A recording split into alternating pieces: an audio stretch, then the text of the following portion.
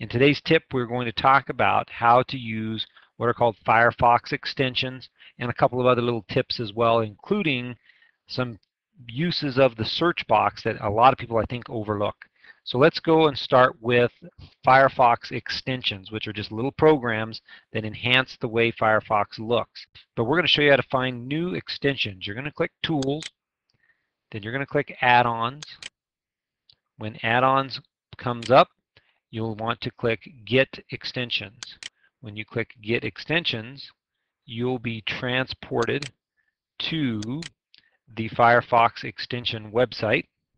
And at that website, you can browse by a specific category if you know what you're looking for, or, as with all websites today, you can search at the top of the screen for what you want to look for. And in this case, I want to look for an FTP program. So I'm going to click here on this first Fire FTP.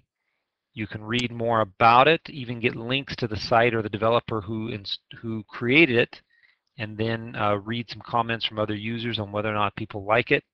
And then when you're ready to install it, you click the big green button that says Install Now. You'll get another window making sure that you want to indeed do this. Click Install Now again. The downloads are always very short, even just more than 30 to 60 seconds, even on a dial-up machine. Once you've installed the program, the little extension, you're going to click Restart Firefox. When Firefox reappears, it brings you right back to where you were. If there are special instructions for that particular program, they will come up and give you some instructions on how to further configure that. But you can usually find those extensions in either Tools or View. So I'm going to go to Tools, and sure enough, under Tools, I have my Fire FTP. So here's my Fire FTP window. It puts my computer on the left-hand side. I can configure the right-hand side for my website. And that's all there is to it. That's installing an extension. So it's under Tools, Add-ons, click Get Extensions right here to get going. Now if you want to remove an extension, maybe you're using something, you have something installed that you don't use anymore, then you can click on that extension and then choose Uninstall.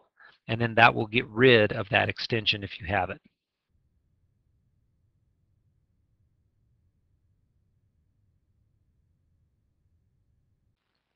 Now let's move to the search box. By default, with Firefox, you get Google, Yahoo, Amazon, Creative Commons, eBay.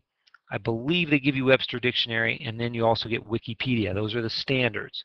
I've added a few of these others in here to my search box. And the way you can add your own search engines that you might use often is you click here at the bottom where it says Manage Search Engines, and then you can delete or rearrange the search engines as you want. This is new in version 2.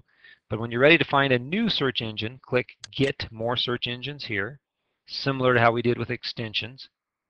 Then the Firefox add-on search engine site comes up, and it'll show you the most popular search engines here on the first page.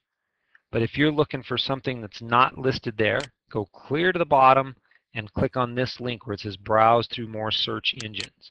So we'll click there. And once you arrive at this particular site, once again, you can search with the search box, or you can look through just a list of what they have available. I'm going to search for stock quotes. And I've got NASDAQ stock quotes and Netscape stock quotes as two options that I found here. So let's go ahead and do the NASDAQ stock quotes just as an example. So I'm going to click right on the name of the extension. Then a window will pop up and ask me, do I want to add that search engine to my search bar? And I'll say sure, just click add. And then when I look up here at my search box, there are my NASDAQ quotes. So if you want to search for something, instead of having to go to that site first and then type in your search and press enter, all you need to do is search, put in your search term in the box. I'm going to put Puerto Rico in here, and then select which engine you want. I'm usually Google is my default. And let's say I want to see what Wikipedia has to say about the Puerto Rico subject, and then I can either click this little magnifying glass here or hit enter on my keyboard, and then instantly that search is sent to that site and I get the results right in my browser. Or if I want to see maybe what is available in the answers.com search engine, or maybe amazon.com books and videos, I can just select that search engine, hit enter, and then whatever search term was in my search box at the time will get instantly searched, and I'll be presented with those results. Again, all without having to go back to the search engine. If I'm reading an article on the web, I can use this search box to help me define terms or look up more information on a topic. So I'm going to change my search engine to Webster's Dictionary. As I'm reading through an article, let's say I get through a term like expansion that I'm not sure what it is, I can highlight that word or term, right-click on it, and then search Webster, because it's up here as my search of choice, comes up as a right-click option. I can choose that. Now I can continue to read my article because in another tab the definition is being found for me by Merriam-Webster. And once that stops spinning around, I'll be able to click to that and find the definition of expansion. So that can work for any one of the search engines. So using Firefox extensions and customizing and utilizing the power of your search engine is a way for you to make Mozilla Firefox work even harder than it already does for you.